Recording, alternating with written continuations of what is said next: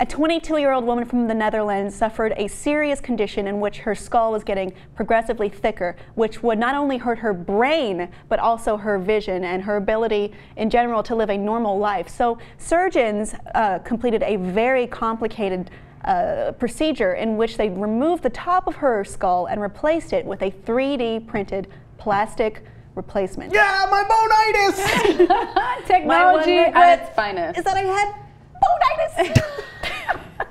But that's regardless of Futurama, this is incredible. This is amazing. I mean, it just shows you what.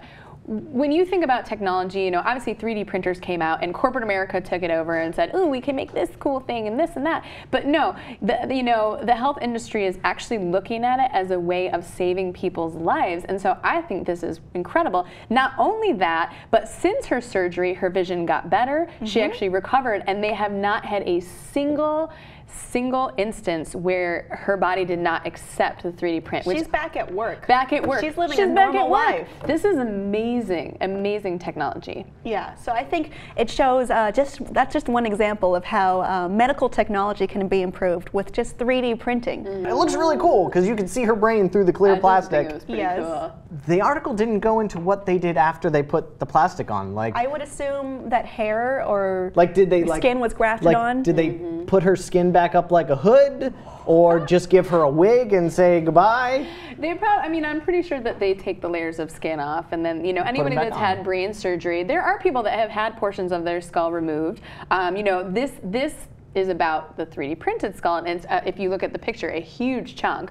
But those people, they have a way of removing the skin and getting to the skull and then putting everything back. Yeah, but this isn't just like brain surgery. This is like the whole top of the skull. The surgery took 23 hours. It's crazy. Very long. If it were me, I'd ask if I could keep the skin off and just kind of hang out like Ray Liotta and Hannibal.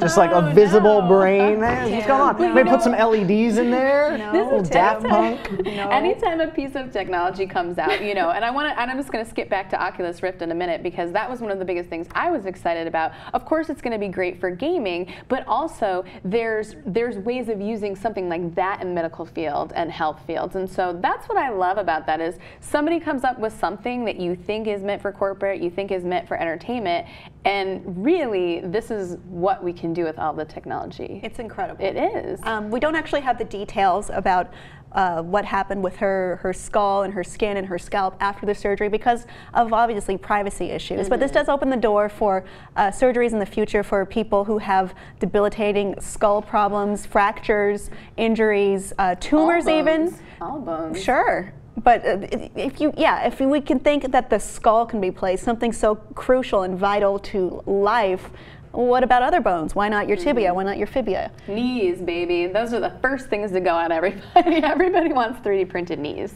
That's what I want for Christmas. Okay, put that on your list. Let us know what you think below about the idea of using this special durable plastic in surgery from 3D printing, and please be sure to subscribe.